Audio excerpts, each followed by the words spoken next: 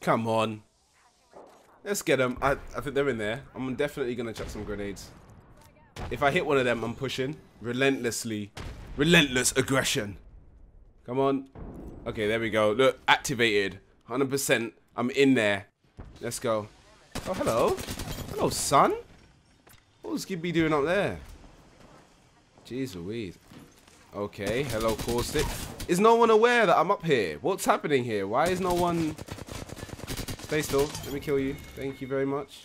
I actually need to get some loot. I'm not actually properly equipped right now, so let me just get some of this. Oh, snap. Yo, this gas, he's actually fully killed. He should actually disappear. I can hear someone. Ugh, him with a crouch. Woo! Okay, I need to kill this guy. Quick, quick, quick. Come on. Ugh!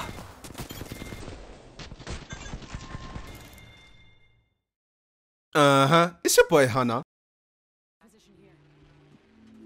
Yes, my people, my 100%ers. Welcome back to another video. In this video, we're talking about the Flatline.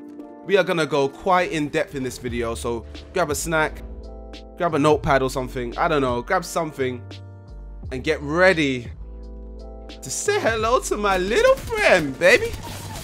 I'm going to talk about the Flatline, why it's so devastating, why the recent buff has just made it such a much more viable gun and such a hard and heavy hitting gun. It was before, but geez Louise, guys.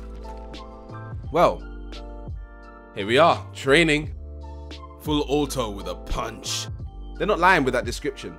We are going to discuss the Flatline's base magazine capacity, damage output, recoil, uses, and much more. For a normal mag, the damage output is 380. And you know, with someone with purple or gold shield, that's 200 health. And so you have about 180 or 9 bullets that you can actually miss with this weapon and still kill them with a base magazine Flatline. It's very, very devastating. The only problem is it's very, very volatile. As you can see, the recoil, it's not hard in terms of controlling the recoil, pointing it down, but it moves left or right very, very unpredictably. And so you need to be always making those adjustments on the right analog stick or your mouse, making sure that you keep it centered. You have to be actively always controlling that aim, as you can see I'm trying to do. The fire rate is quite slow compared to a lot of other assault rifles, but that's also to compensate for the fact that it does pack such a heavy punch. I mean, it is crazy. Focus on getting the Flatline to hit that little dot in the middle. So I'm going to show the R301 and some differences. The max damage is 252. You can see me trying to struggle and work out the new recoil pattern, because if you didn't know, the R301's recoil pattern actually changed recently, and I haven't actually had time to really look into working it out. But as you can see, I'm trying to figure it out, trying to work out the recoil pattern.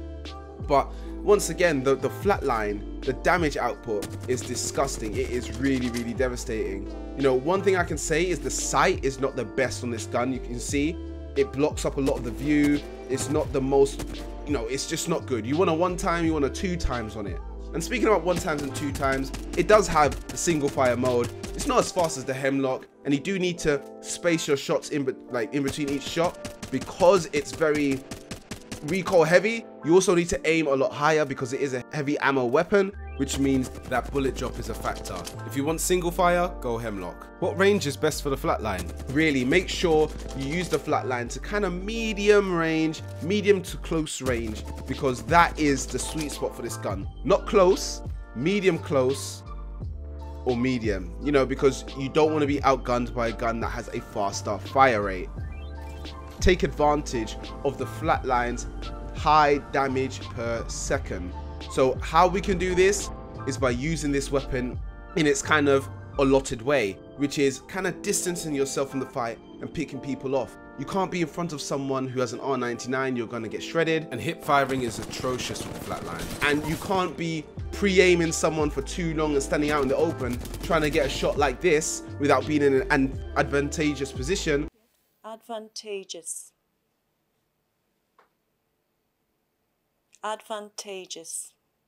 Okay, thank you for your help, I guess. Because you're aiming for so long trying to control the recoil, you're going to be out in the open shooting for a lot longer. So you need to make sure that your opponent's either weakish, maybe, you know, 100 HP. That's only a 5-bullet kill. Or that you're starting the confrontation with the flatline, and then you can switch to another weapon.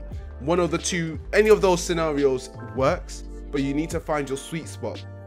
The flatline, look, as you can see here, I'm quite out in the open for a while shooting that shot. I did get the kill, but I'm standing out kind of open having to shoot that shot. And I think that's why the meta in Apex Legends is, you know, submachine guns, you know, being able to shoot, move strafe quicker as you're shooting, and all those other things. So once again, as you can see here, you know, someone without shield, a flatline absolutely shreds, guys. Hey, just a quick side note. If you want to learn some stuff about the Peacekeeper, if you want to hit some consistent damage, you're tired of getting 8 damage, 16 damage, 10 damage just like that, but you want to hit for 72, listen guys, I've got a video that's going to pop up right there. Make sure you click it. It's going to open up into a new window, and you can watch that after this video. It's got some secret tips the pros won't tell you about the Peacekeeper, and why a lot of the pros used it in the tournaments. Let's go. So, another use for the flatline, guys, I'm going to be honest with you, is to pressure people from the storm. Because it's such a high damage weapon, you need to make sure you're in the best position to use this weapon.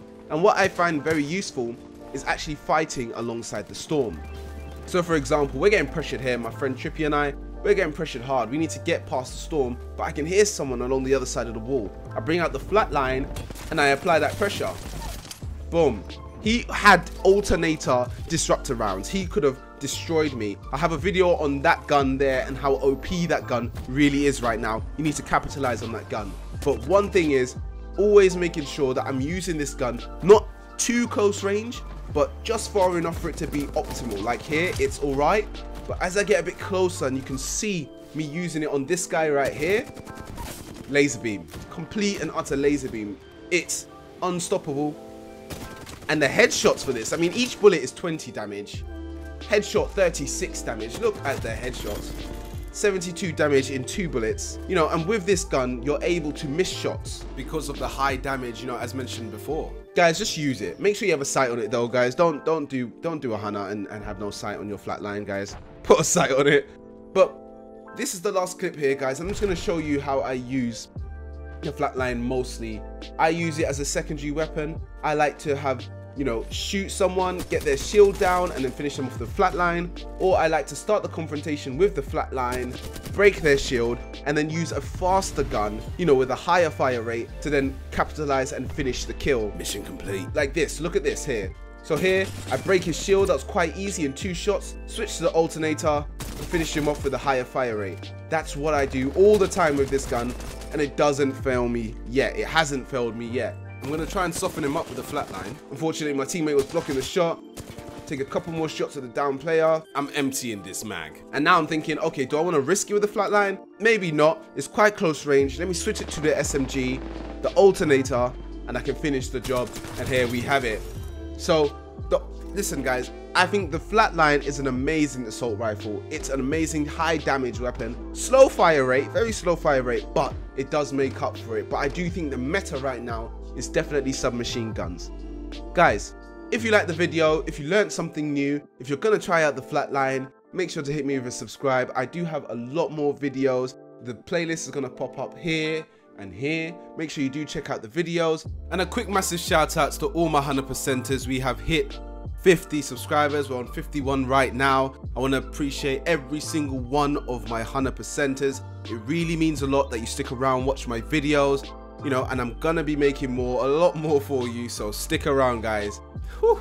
I also have a throwback video of when I used the flatline, double flatline, to get a squad wipe. Enjoy guys, and until next time, peace. It's your boy Hannah, and yes, I'm rocking the double flatline. Do not judge me. Listen, do not judge me. Now we've heard someone, and we are going on a hunt. I want to find some people. I'm thirsty for it. And what do we have? Listen, sit your hyper ass down. Sit down. Oh, we have a lifeline here taking a jump. Wow. Lifeline's an athlete. What's going on here? Just running away from the whole situation. I'm trying to hit with the flatline. It's unsuccessful right now. It's not really looking too good. So I'm going to take the plunge. Hit the wall. That was totally on purpose.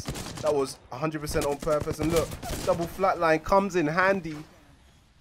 I can't believe I'm actually saying that, guys. Double flatline for the win. Oh, I'm going to let my teammate go for the res because my broccoli senses, my spidey senses are tingling right now. I knew you were here. Have this flatline justice. And the res.